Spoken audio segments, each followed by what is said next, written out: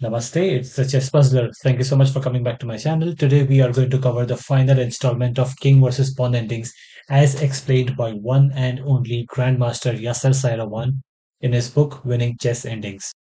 Today we are going to cover one new topic which is breakthrough, and along with that we are going to cover two spectacular games played by Yasser Seirawan in his past to explain the theory that we have studied so far in King versus Pawn endings.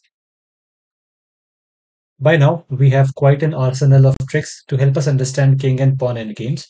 A highlight of these endings, GM Yasser Seirawan's most favorite, is pawn breakthrough. In this device, a player sacrifices a pawn, often two, to pursue a promotion. Well, that's what pawns are for, right? Recall the tempo tester exercise at the start of this chapter. If you played a few games, you might have found yourself in a position similar to what you see on the screen right now. White has the advantages of a superiorly placed king, and pawns that are further advanced. They are on the fifth rank, while black has pawns on the second rank or seventh rank. In this case, GM Yasser Seirawan's first teacher, Jeffrey Parsons, he was playing black. GM Yasser Seirawan tried a lot of different moves in this particular position while playing white, but could not really come up with the best possible move to start with.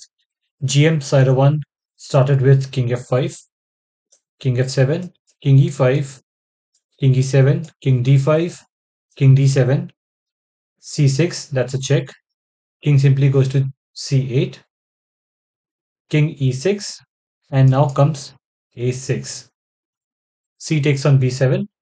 Well, after this, black can simply take, and black will have a king that is going to protect both the pawns, while white king is far away.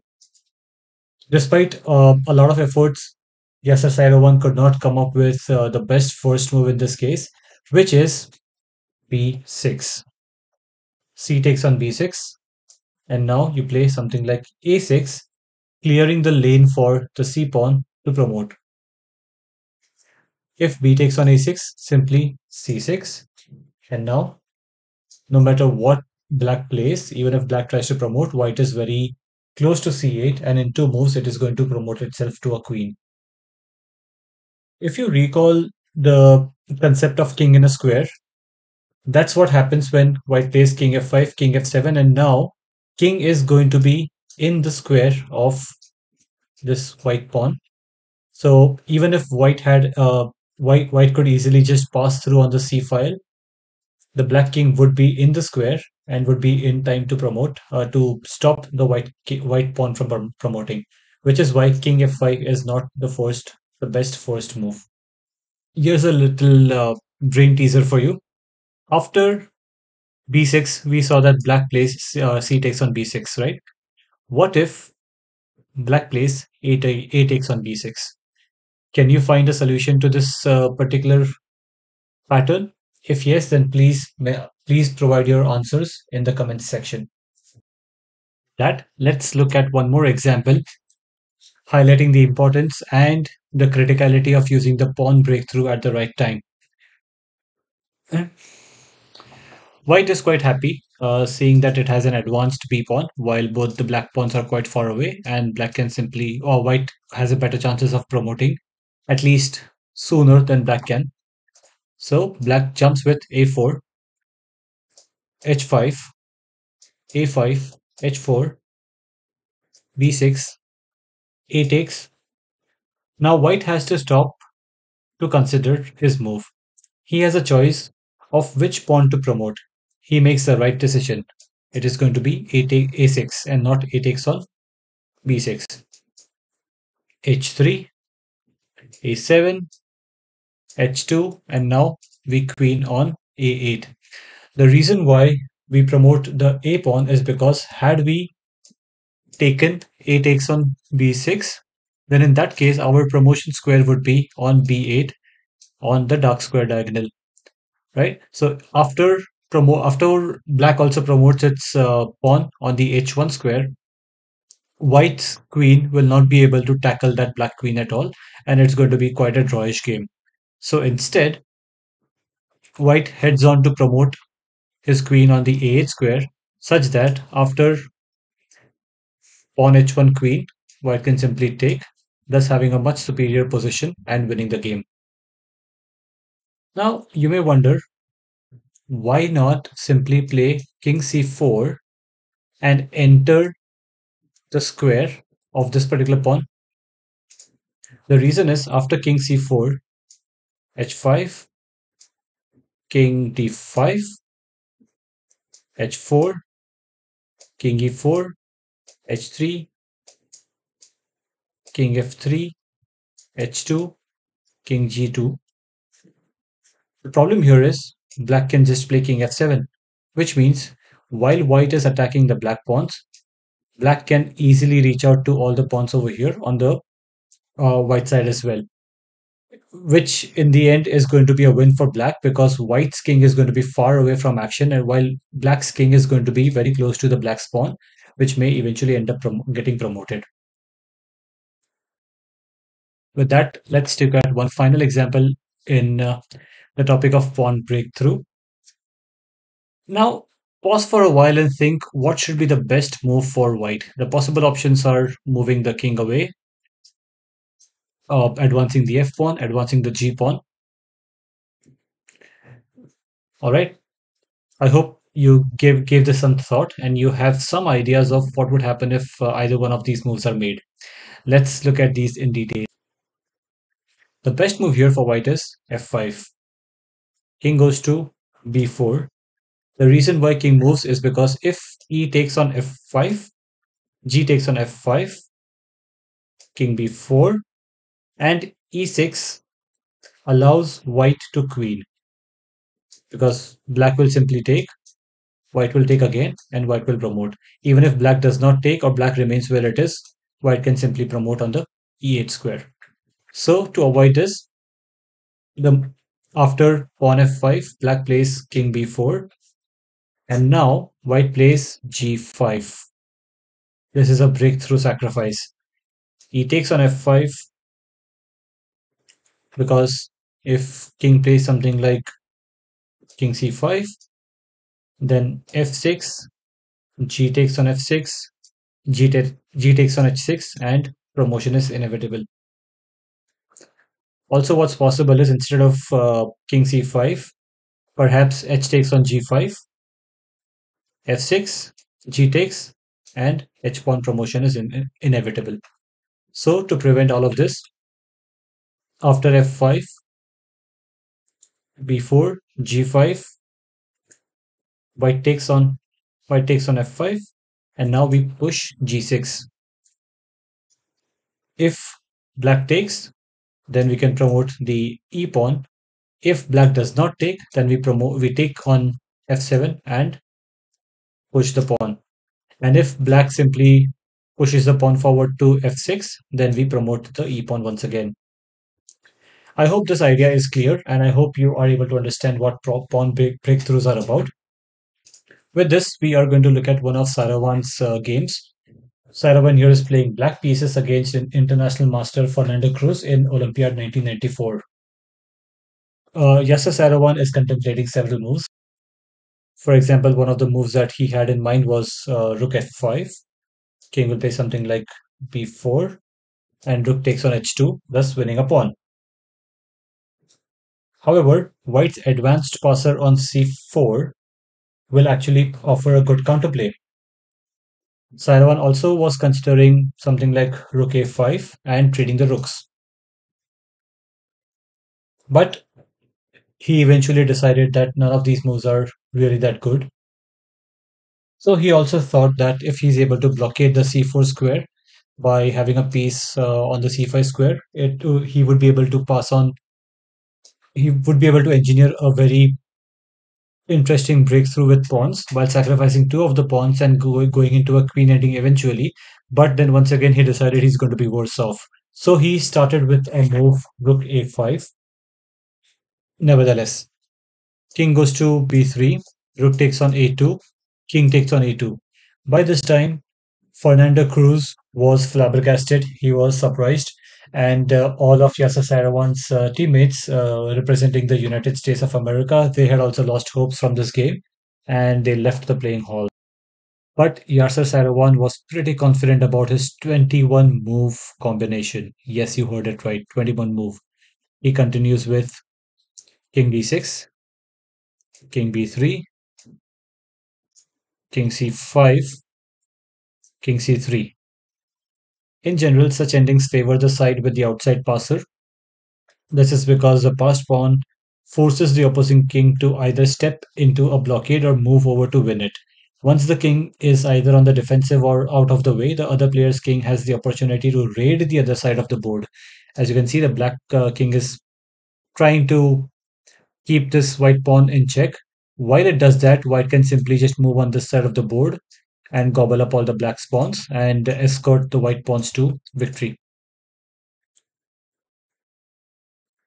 However, in this case, the favorable position of the g4 pawn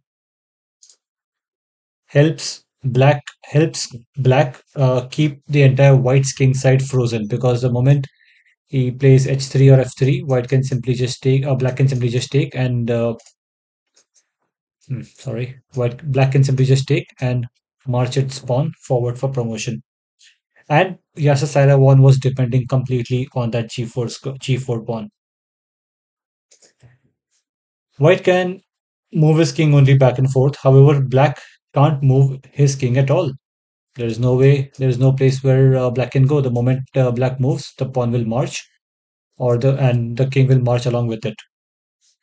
So black had to move his pawns. What did Yasser Seirawan do? He played e5, followed by king d3 and f5, king c3 and e4. As you can see, black's pawns have advanced a lot while white king is in the same place, because white just can't afford to move just as yet, because the moment it goes away from the c4 pawn, black king will take it up and protect all of these pawns to promotion. White continues with king b3, and now we play h6. Black wants to advance his pawns to engineer a breakthrough, but he has to be very careful with how the pawns are advanced. It is useful to keep white's king away from the king's side on the less active b3 square. You can see white king is really far away from all the pawn action that's going on the left side of the board. And triangulation is not the only way to lose tempo. Now, white plays something like king c3, h5, king b3 once again. White simply cannot afford to abandon the protection of the c4 pawn, which is right here. Say white had played something like king d2, king takes on c4, king e3, king c3, king f4, king d2, king takes on f5, king e2, king takes on e4, king f2, king f4, king g2, king g5, king takes on h2, king takes on h5, and king takes on g3. Now you'll see that black's lone g4 pawn will be the hero. Yes, Yasser Seirawan was able to read so many lines of the board without touching even a single piece, and that's why he is the Yasser Seirawan. So after king b3, it's time for black to present a breakthrough with f4. Why? Because something like king d4 would absolutely lose. White will play white will play something like king b4, king d3, and c5. And now black is not going to be able to catch up with this pawn while having white's king protecting its entire journey to promotion of the c1 square.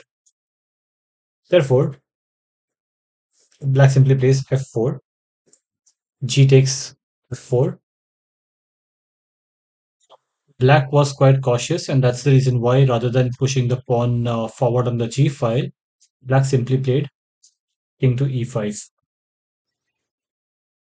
After which, Fernando Cruz, the international master Fernando Cruz, actually resigned. Yes, Yasser Seirawan was able to snatch victory from such a tricky position, while his entire team in the USA they had lost hope.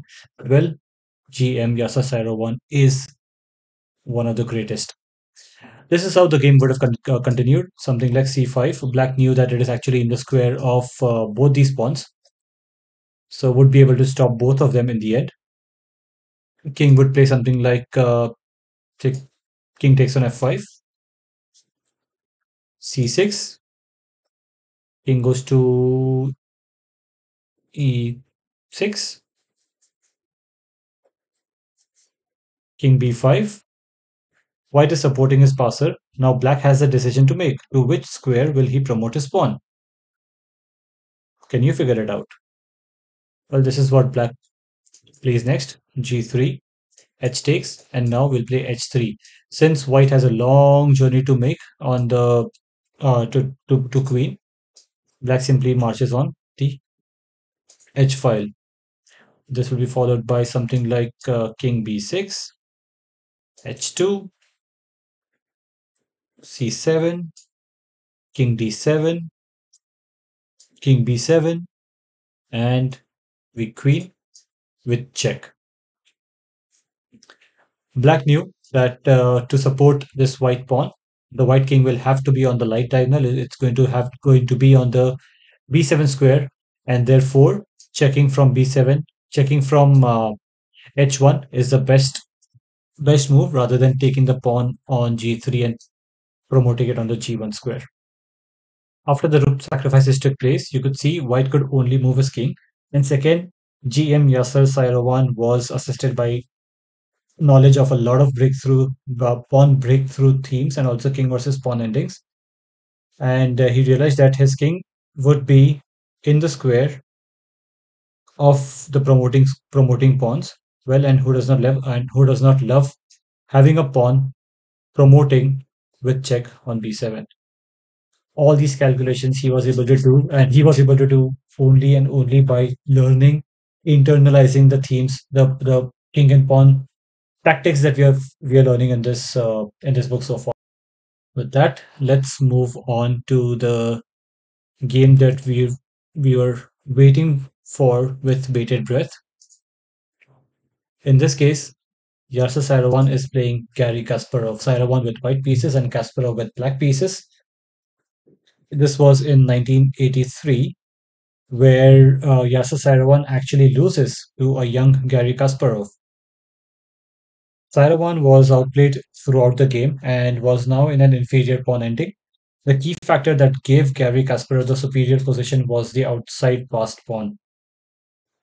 In a situation like this, black's queenside pawns are mobile and capable of forcing a b pawn, a factor that forces white's king to remain on guard and preventing the b pawn from queening. Black has the option to jettison his b pawn so that when white's king moves over to pick up the passed b pawn, black's king can gorge itself on white's king side. Study this board carefully. At this point, Yasser Seirawan was running out of time and also facing a critical decision. The choice that he had was between the move king d4, keeping the black king at bay, or e4, setting up a wall against the black king so that the black cannot move further ahead. What should white play? Can you cover all the different moves and compare it with this particular answer which I'm going to share with you right now and see if you've mastered the king and pawn endings yet? The correct move over here is king d4. However, white actually played king e4, pawn moving to e4 in this case, which was a move from which Yasser Seirawan did not recover at all, and the young Garry Kasparov took the game. Although a thumb rule is that an active king should be chosen over a pawn push, there are various unique scenarios when these principles don't really work or come in handy. So you need to be aware of a larger picture at hand, which you see on the board. Let's just study how the game would have been had Yasser Seirawan played king d4 in order to understand the pawn and king endings a bit better. This could be replied by either something like f4 or g5. Let's see how g5 would work. Against this, the only good move that white has is f4, because if white plays something like g4, then we will have a5, and we'll see that the e pawn over here is quite laggard. So after g5, white plays f4 followed by f6. Black is being very careful. Black does not want to play something like f5, which will give an opportunity for f takes on g5, f takes on g5, and h4, giving white a chance of having an outside passer. So instead of f5, black simply plays f6, to which white plays e4, a5, and now h4. G takes h4. Black is trying to break up white's king side. You can see all the pawns over here. Black is trying to break those. If he tries to keep pawns on the board with something like, say, g4, then h5 is the best move. King will go to c6 and e5. If f takes on e5, king takes on e5, and king will have white will have a protected passed pawn on the f file, protected by its king, which is definitely going to escort it until the promoting square. Therefore, black plays g takes on h4, not keeping the pawns in place, not keeping the pawns on the board, followed by g takes on h4 and h5. Black has now gained the opposition, as you can see here. I hope you remember the concept of opposition from our first video on king versus pawn endings. White is forced to make a simplification. It plays e5, f takes e5, f takes e5, king e6, king c5, b4, a takes, b takes, and king takes on e5. Now king c3, king f4, king d2, king g3, king e1, king takes, king f2. Now white king is just in time to stop black's h pawn from queening and therefore securing a draw. Now let's go back a few moves and play out the entire game once again, with the first move not being g5 but being something like, say, f5. As before, we know that black is trying to limit white's advance and culling the herd, that is creating a weak white pawn on the king side. If black is able to create a weakness in white's king side structure, he will then use his queenside majority as a decoy and win white's kingside pawns. So white plays a4 followed by a5. Black is ready to trade off the queenside pawns, as you can see here, and then attack the kingside by routing his king to d6, d5. Sorry, we already have it on d6, d6, d5, and e4. So to put out a best defense, white plays e4. White is just in time to trade off the laggard e3 pawn. It was lagging, had to trade it off. And black accepts, followed by king takes on e4, king c5, and g4. At this point, the game is drawn, and the concluding moves might well be something like b4, a takes, a takes, f5, g takes, king d6, king d4, h5, king c4, king e5, king takes, king takes, king c3, king g4, and we have seen this, and we have seen how this ends. While black captures the white pawn on the h file, white king will be close enough to stop the black pawn from promotion, and therefore ending this game in a draw. Now, once again, let's go back to the top of where we started from and play what Yasser Seirawan actually played. Now, your job is to understand what Garry Kasparov would play after that to seal a victory. Remember, Garry Kasparov is not a FIDE champion yet, but well, we know he just reigned over the world of chess for over 2 decades. If Black played something like e4, which Black unfortunately played in this case, White will play the best move possible, which is g5. This move is difficult to anticipate. Black is trying to separate and isolate White's kingside structure, making it as fragile as possible. His threat is to play g5, g4, which will freeze White's kingside completely, because then none of the pawns will be able to move, because if they move, Black would simply take and then march to promotion on either side of the board. So after playing g5, White's best move over here is f4. G takes on f4. Naturally, Black creates two groups of pawn islands for White. And if you wanted to play something like g4, then that would allow e5. We will have a beautiful chain for White will have a beautiful chain of pawns, which will be much stronger in the endgame. So to avoid that, Black simply takes, and King plays King. G takes on f4, King c5. This is an excellent move. Black's king is brought to an active position. White can now only wait. If he tries to push his central pawns by something, say f5, then f6, they are weakened and White will immediately lose. So instead, after king c5, White plays king c3, a5, king d3. The ending has shifted to this particular position, which is quite tricky for White to come out of. And Garry Kasparov masterfully wins the game by playing h5. This is a very powerful move which forces further concessions. White cannot advance his center pawns because they lack support and they will soon fall.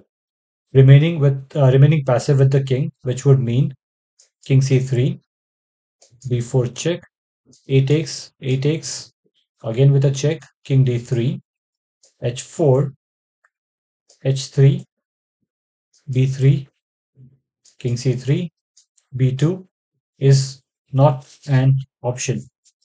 This is a typical device. The passer is tossed away as a decoy. As you can see, White is going to go after this particular pawn, while the Black king enjoys feasting on the white pawns and helping the other pawns promote on the other side of the board.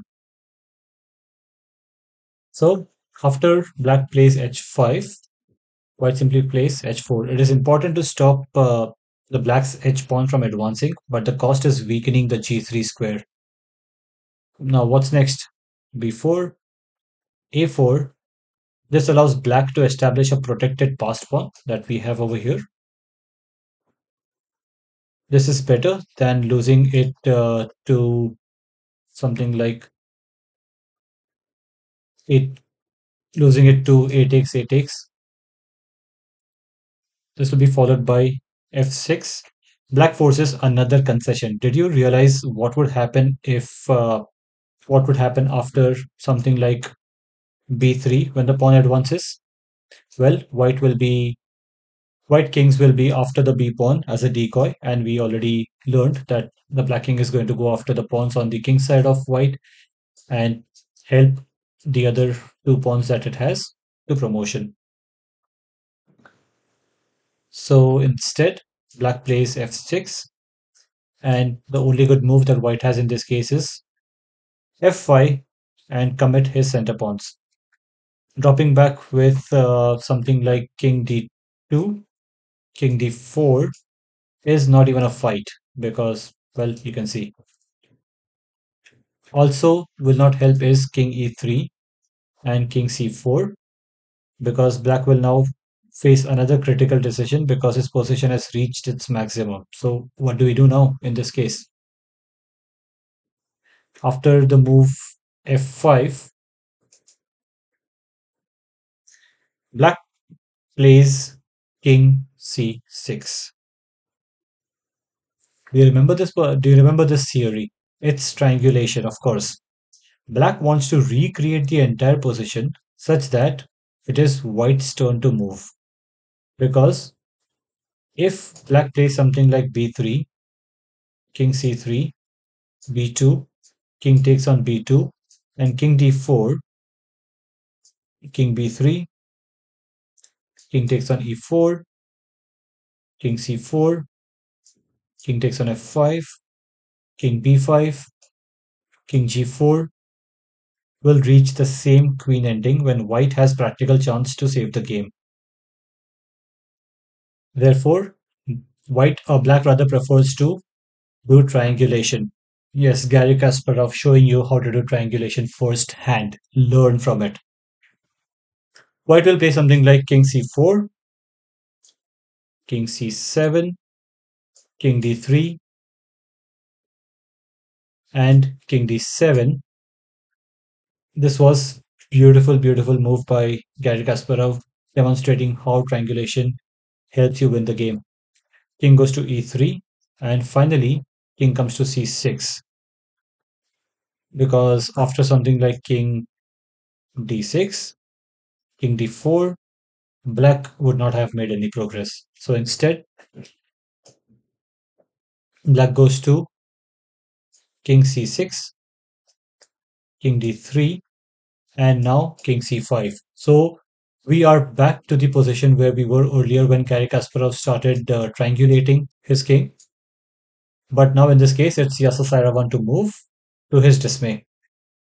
After king c5, Yasser Seirawan plays king e3, b3, king d3, king b4. Well, actually, even b2 is a good move, it wins. But Garry Kasparov would have played king b4, e5, and king a3. White has no other choice but to resign in this case. This was a flawless endgame by Garry Kasparov, an indication of why he became a FIDE champion.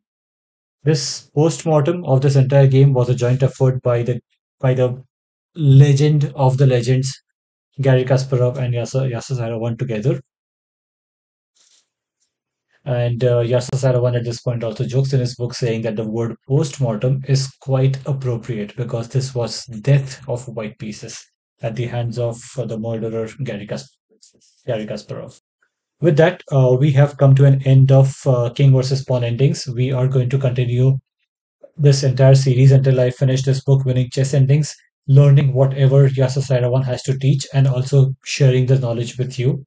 But doing so comes at a cost of a lot of time, a lot of investment, and a lot of learning.